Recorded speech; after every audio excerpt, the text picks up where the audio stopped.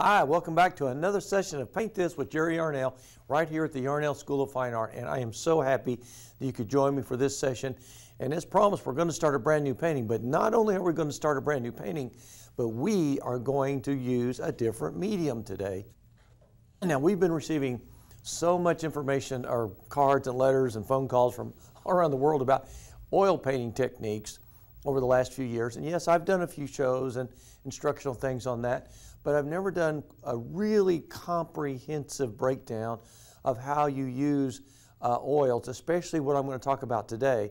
And so I hope for those of you that have been watching, this answers a lot of those questions, and the mystery of how to use this particular type of oil will finally be solved. So let's get to it, because we've got a lot of work to do.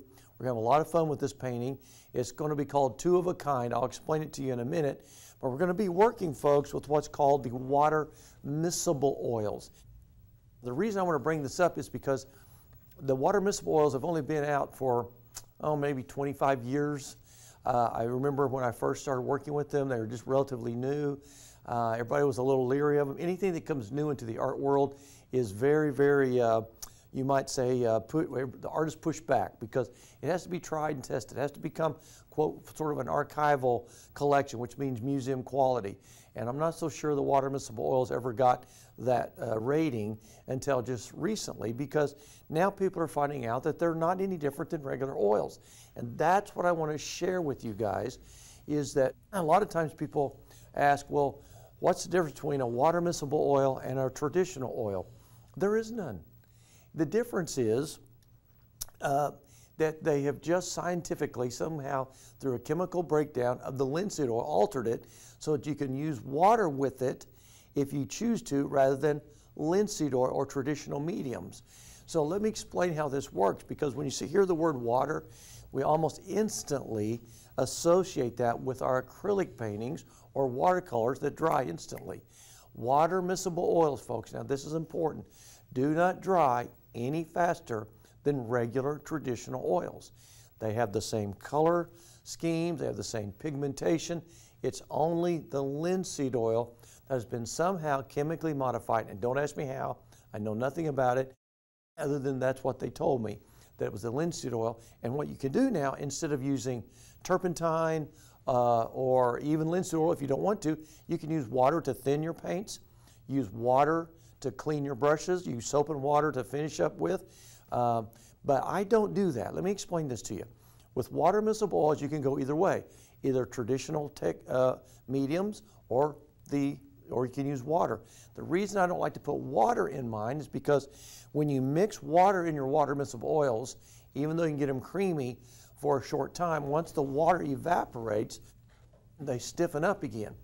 So what I always use is the linseed oil that comes with the water miscible oils. You can purchase the water miscible oils, and you can also purchase the water miscible linseed oil, the water miscible drying solutions, and other mediums that different companies make. So pick the appropriate one to fit your need. If you need a paint to dry quickly, you can buy some dryers, but be sure they say water miscible. Now, what I do in my work is I use traditional techniques, but I don't use water to thin. I just pour about, let me just show you down here. Here's my basic palette laid out. As you can see, I'm using a regular grade, this is just a disposable palette, but I like it because I can just pull it off and start again. This is just linseed oil, the water miscible linseed oil. I just take a few drops and put in each of my colors all the way around the palette. And then I just slightly mix them, and they get real creamy and buttery, like whatever consistency you want. Now they're ready to work with, just like regular oils. Another thing is, they don't dry any faster or necessarily any slower than regular oils. So I just want to settle the misnomer and the frustration, confusion, or mystery of, they're just like regular oils, folks. They've done something chemically that makes it work differently, so you can use water if you want to. Just a lot of people panic when they use water, and they say, well, they're too stiff. Well, then just quit using the water. Only use the water to do this. All right, let's say, for example, you're down here and you're working with some color. I'm just going to make a quick little scenario here. Now, in traditional oil, if you have white on your brush and mixing some colors, and you need to change color, you've got to go to the turpentine, you've got to go to some solvents, you've got to clean it out and get started again. That's what you do. And you've got the odors, you've got the chemical mess, you've got the smells, of course, that just sometimes are dangerous. So what I do now, instead of using turpentine, I just wipe the excess paint out. I go to my water container over here. I rinse it out, see the color, how it's coming out. Just like with acrylic or watercolor, go across there, work it out, wipe that out, voila, your brush is clean again. It's ready to go. So you don't have, the beauty of these paints is that you don't have to use the more dangerous things to clean and to thin and so forth. All I use, I'm a purist folks when it comes to painting, I just use nothing but linseed oil. Unless I'm in a hurry, I want the quick dry then to help to speed up the drying, and overnight it can dry enough to do other layering things. Okay.